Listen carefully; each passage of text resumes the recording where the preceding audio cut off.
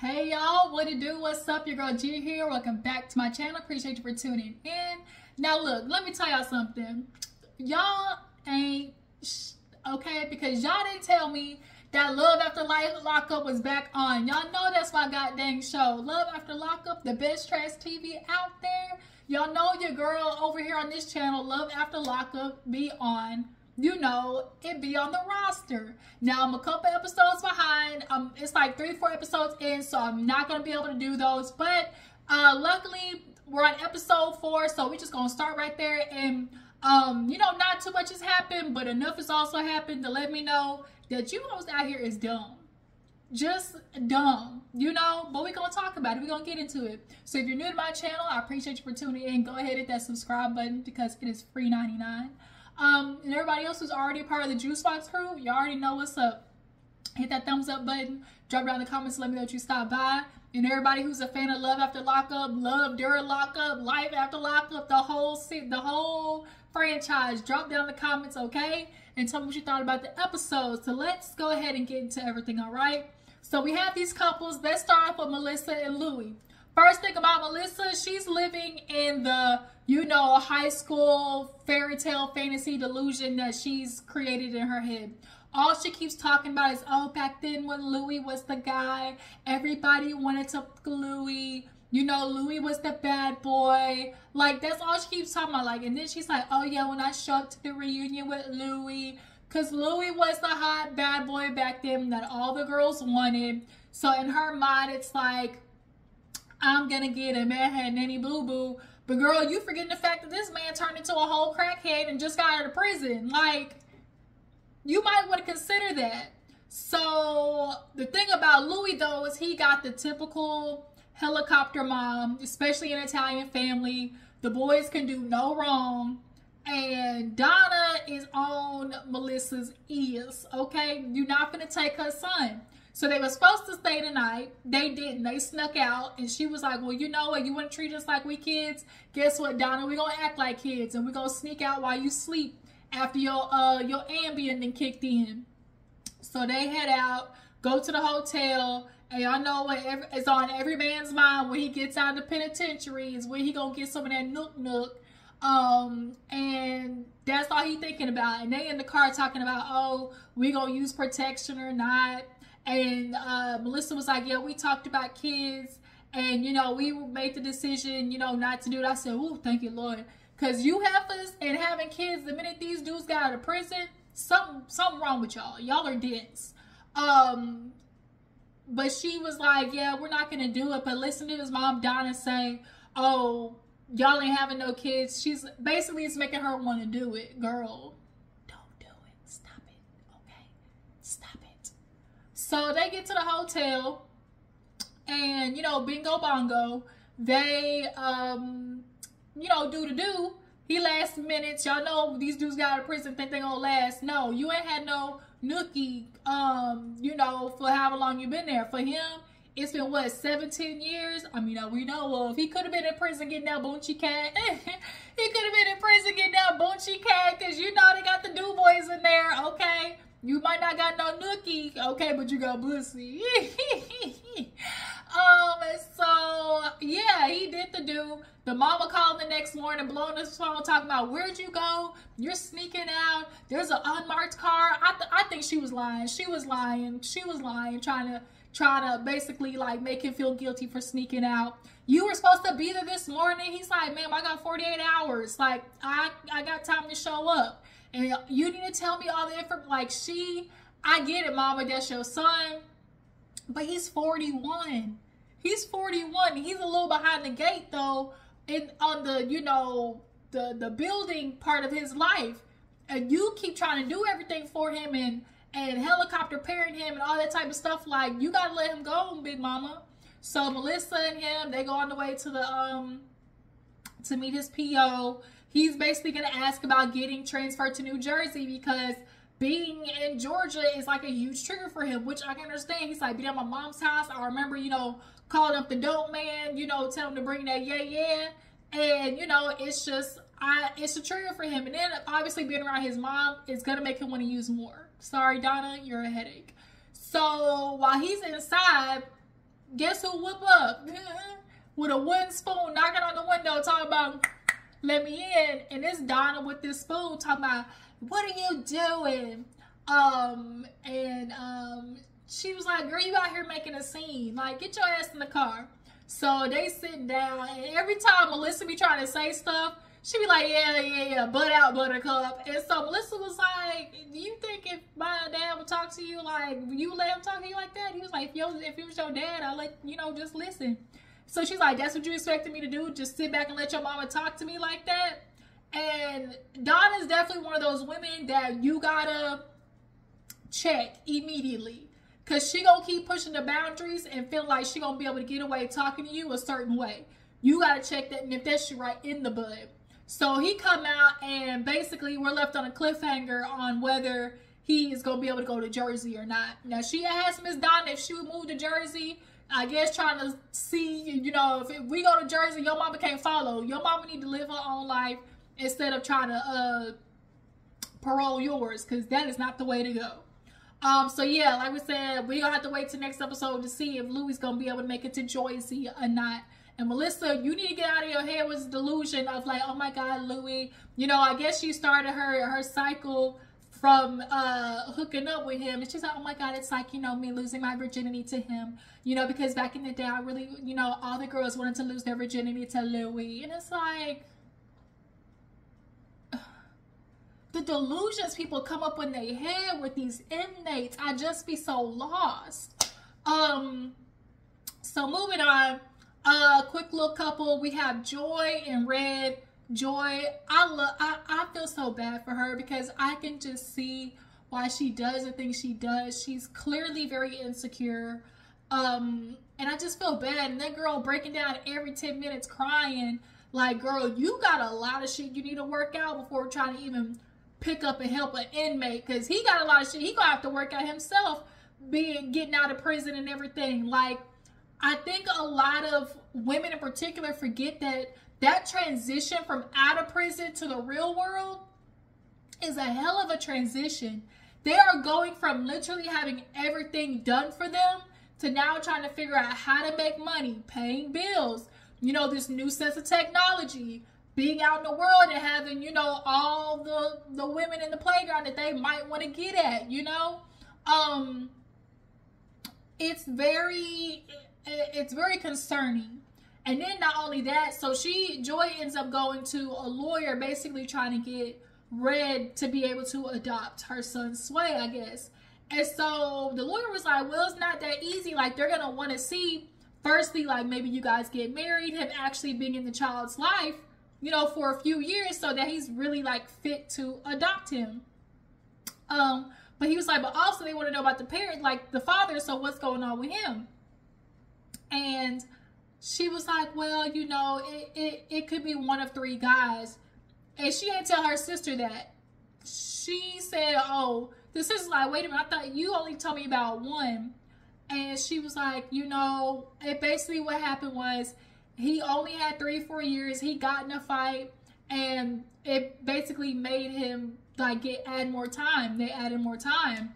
So she was lonely, horny, upset. So she decided that she was going to try to fill the void. And ding dong, baby. Just shout out to Bernie Mac, RIP Bernie Mac. Ding dong, baby. And now we got this baby here.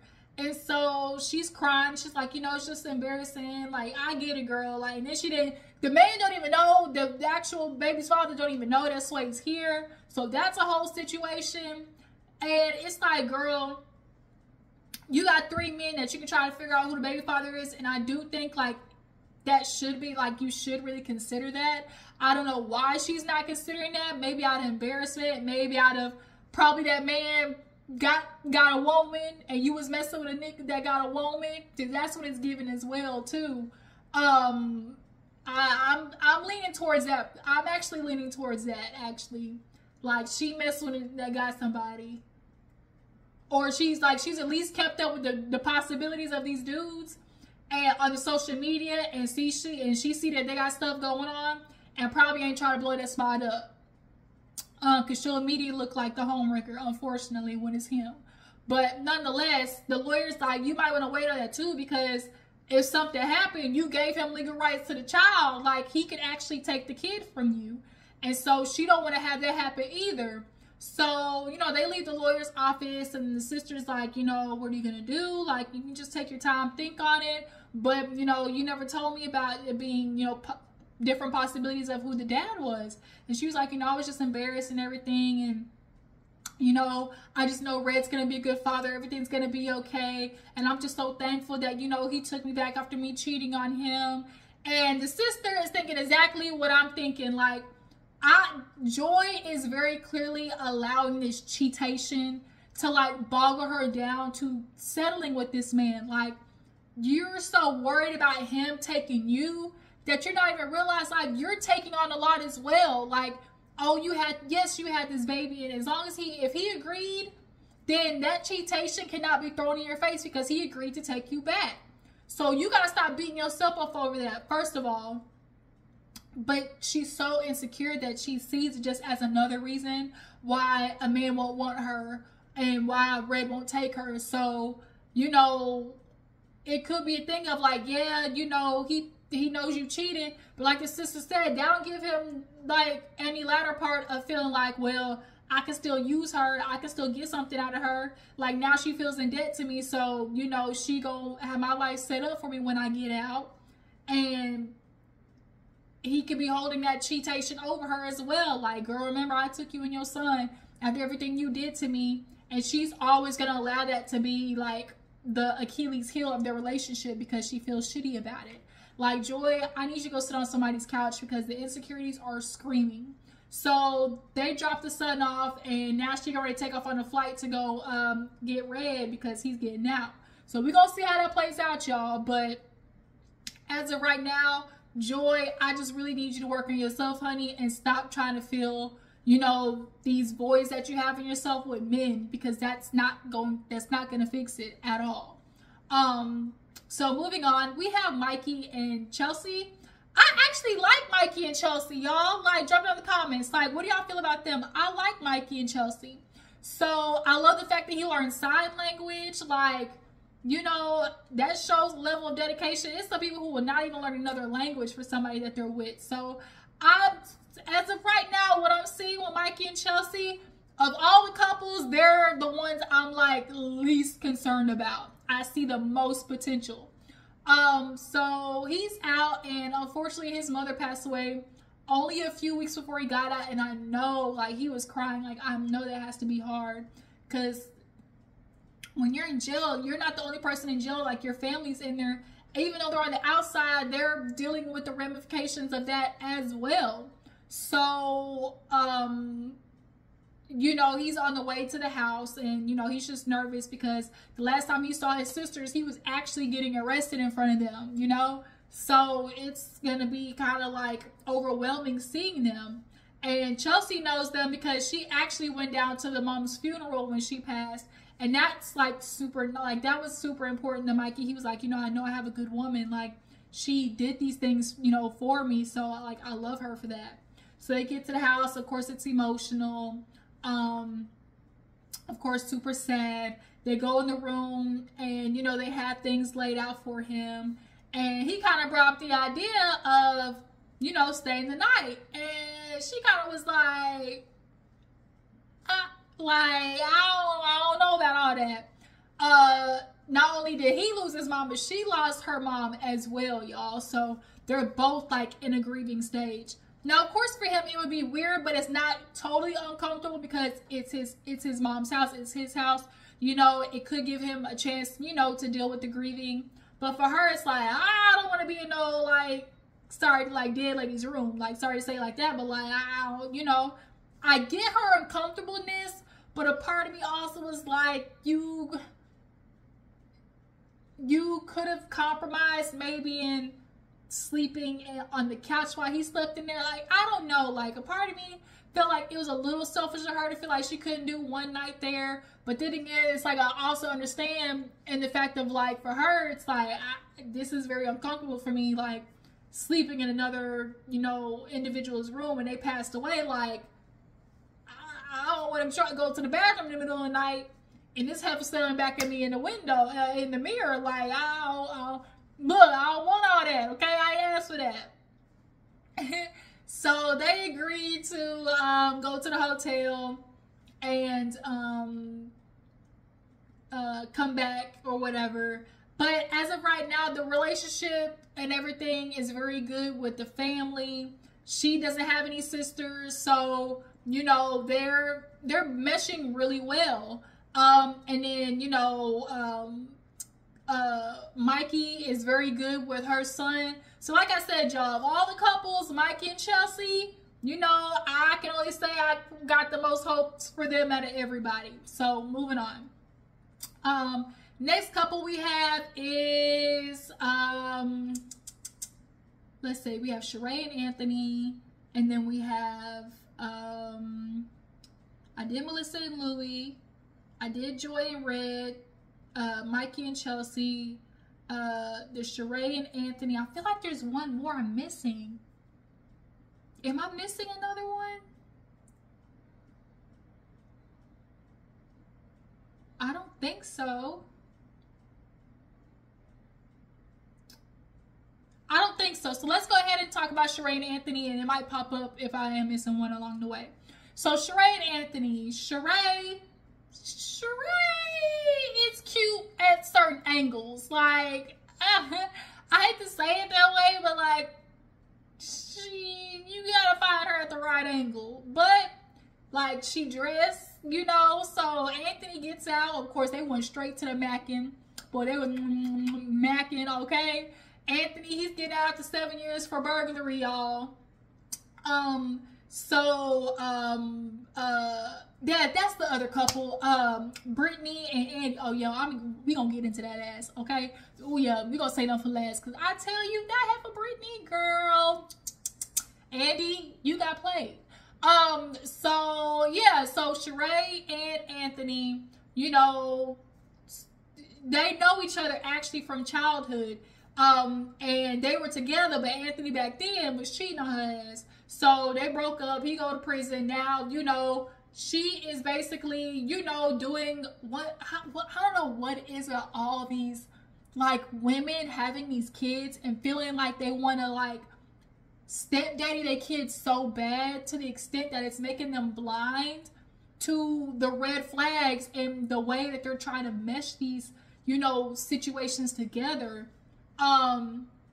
So she tried to give Anthony the chicken his mama made. He like, I don't want that. And he was like respectfully, I want some food. I was like, Dad, not even mama's cooking was good enough. So she's like, yes, baby. Like, I'm so excited. They didn't give the man his clothes, but she got a bunch of clothes for him, everything. He's just excited to be out and get his life started. He wants to go to culinary school. You know, he wants to have a food truck. At least the man has a plan. And of all the inmates, Anthony does seem the most, like, determined with getting his life on right. But Sharae, the way you acting, I kind of feel like it's about to be a lot of head bumping on the way, because she talking about, oh, I got an itinerary for you on what's going to happen every day. And the minute she said itinerary, in the back of my head, I just heard, rah, rah, rah, like just no, wrong road. Girl, you just picked this man out of prison. There's been nothing but itinerary in his life for the last 7 years. That is not what he wants right now. So they get in the car. She got alarms ringing all episode. Talking about, oh, this is what we supposed to do. We behind. So they in the car, and all he think about, you know, he's like, I want to eat some food, but I also want to eat that egg, you know. And so they basically talk about what's going on, and she's asking him questions. How you feel, baby? And he's like, I feel good, you know. And she's like, I'm just so excited you're out, and I got everything planned for you. And she's like, it don't sound like he's really, like, you know, feeling, you know, too good about my itinerary. And she's like, I feel, you know, feel some type of way. And she's like, what about he? And he was like, man, you know, it's you, like, you know. She's like, I love everything to be planned. And you could tell he's trying to hold his tongue about it, but he kind of, you know, was passive aggressive. But she was like, you know, what was it like being on the inside? What was the hardest part? And he's like, well, you know, waking up every day, somebody dictating how your life is going. you know, they trying to tell you what time and place to be. And she was like, that kind of sounded like it was for me. And he was kind of like, girl, this man just got out of prison. Why are you talking about throwing itineraries in this man's face? Am I tripping? Did y'all pick, like, did that make sense to y'all? Like, did that not scream red flag to y'all like the way it did to me? Like, you're not picking up what he's putting down now. So first things first, get him some food. You know, when they get out of prison, all they thinking about is plates and pussy. Okay, that's all they thinking about. So they go get the Popeyes, and you know she take and get a haircut. They ride through town. It don't look like, you know, what it was when he went away. It do, but it don't. And so he goes to his barber. Turns out it's the barber that was the last person that cut his hair before he got locked up. They won't let you out. Okay. And so he go in. The dude's like, man, good to see you. And he was like, yeah, you know, I knew old Aunt was up to something, because I mean, he had no job, but he had money, you know. He's like, I didn't know what he was doing exactly, but I knew it was something. So and he's cutting his hair, and she's outside basically like waiting in the car or whatever, and he's basically giving the download on, you know, how he's so thankful for Sharae. She been there for him, and you know, anything he's ever asked for, you know, she showed up. And then she in the car, you know, talking about, you know, planning his coming home party.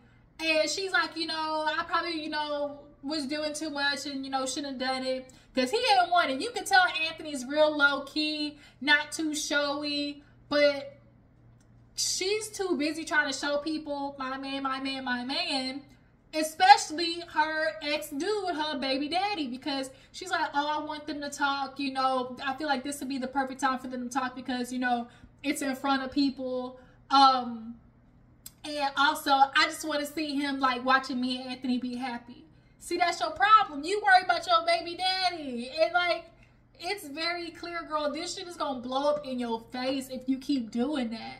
You trying to pin them against each other, but you also want them to be copacetic for the sake of your son. Like, girl, you need to stop it. This party is about to be all types of screws, nuts, and bolts thrown into it. Sharae, girl, you need to stop worrying about what your baby, because he not worried about you. He not. He's still messing with other girls he probably was messing with while y'all was together. So you need to let it go. So they gonna see the mama after that. But girl, put the itinerary. You gonna chase that man off with these itineraries. He just gotta being told what to do every goddamn day. No, that's the last thing he want is another goddamn schedule. Let the man breathe for a couple of days. Like the first day out, you already putting bells in his face and alarms and stuff. Stop it.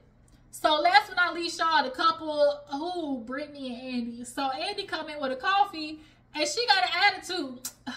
He like, so what's going on? She's like, Gracie, she's upset. You know, this just isn't, you know, what I expected. She's upset with me. And, you know, I'm just really trying to be there for my daughter. So he's like, well, what you want me to do? And she's like, well, you know, I'm not trying to leave her. And he was like, well, I mean, you know, from the outside looking in, you know, I'm just trying to, you know, we should have been gone. You know, it's, you know, what you said was people, places, and things. And he's like, I'm trying to use your words. And she's like, well, what does that have to do with anything? Bitch, if you don't stop playing like you don't know what he's talking about. See, Brittney, you really try to act dumb because you know good well in prison, you was talking to that man about getting out. You don't want to go back to, you know, the drugs. If you know what I'm talking about, drop down in the comments if you know what I'm talking about. The drugs, okay? You trying to avoid the drugs. And you're trying to do better as a mom. And like he said, you know, let's not face it, like you got some guilt. And she kind of was taken back by it, like, how dare you? He's like, but this is stuff like, this isn't something that wasn't said. Like, you are guilty about leaving your daughter, like being on drugs, getting locked up. Like, you said these things. And so the fact that he's even suggesting, first of all, he wasn't even one that suggested leaving like that, because you were like, well, I'm not going to leave her. Like, I mean, and I don't want you sitting around all day. So what is the person supposed to deduce from that comment? So when he was like, well, okay, cool. She was like, huh. Her little laugh was pissing me off. Every time she, huh. And then he would say something. She's like, and then what? Bitch, if you don't, if you don't, I swear to God, the way she was acting. And so she was like reversing everything back on him. And then what, Andy? What you want to do? What is cool supposed to mean? Like, you are throwing him for a loop because you sure as hell probably did tell him, you know, I don't want to be in this environment. I want to be healthy, you know. But the problem is, I don't think she was expecting Gracie to react this way when she got out. And so now that Gracie's having such a big traumatic response, she's feeling guilty for the thought of leaving. She don't want to do it again. And now you have the nerve to sit there and tell Andy, well, I'll let you know where you fit in my life because you're supposed to be here to support me. So I'll be with Gracie and I'll just let you know when we need you. Excuse the fuck out of me. So Andy, what it sounds like is she gonna stay right here. You're gonna go back home and she'll call you and text you every time she needs some money. Because that's what I'm getting out of this. And then she got the nerve to be like, oh, he's so different. Why? Like, you're an ex-cop talking to cagedwomen.com. I mean, she got a point right there. But you had every opportunity to cut it off. But you want to use the excuse of, well, did I, you know, forge a friendship and, you know, take it to a relationship? Yeah. But now he's just being a dickhead. And it's like, no, you're looking for a reason to drop him. First of all, you ain't really attracted to him like that. Let's be for real. 2, you knew that you were going to get a situation, like some benefits out of this as well, Brittney. Like, let's stop the cap now. Let's stop it. So, Brittney, you got out. You now realize you got this man that's willing to give you everything. But now you got to follow up on this plan that you told him. And now you're trying to backpedal and coochie pop. And it just don't work that way. You don't get to tell somebody, I'll let you know when we need you. The fuck? Ma'am. So, she leaves, like, she get in the car with Gracie because she's like, I'm not leaving. I should have listened to his daughters. Like, his daughters tried to tell me, you want me to leave Gracie in a time like this? And it's like, ma'am, you knew this was gonna happen. But like I said, I think Gracie gave her that reaction that she had, and now she's feeling shitty about it.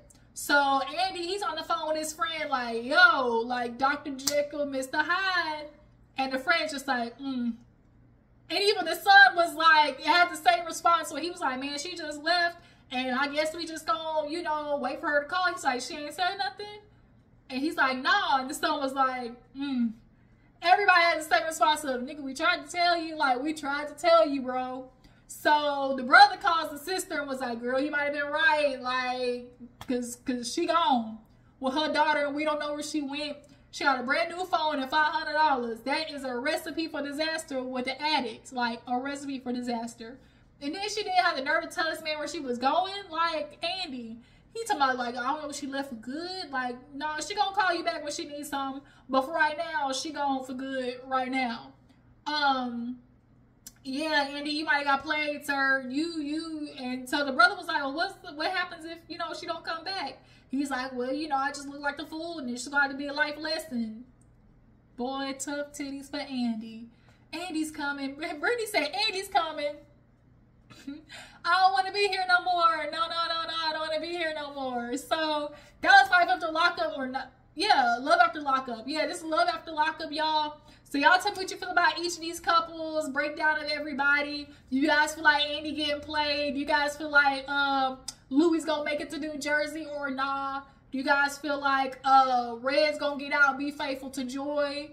And what you guys think about Sharae and these itinerary plans for Anthony? Do you think that's gonna go over well with him? I really appreciate you for tuning in. Y'all make sure to follow my Instagram and Twitter, and I will catch you guys next time. Deuces.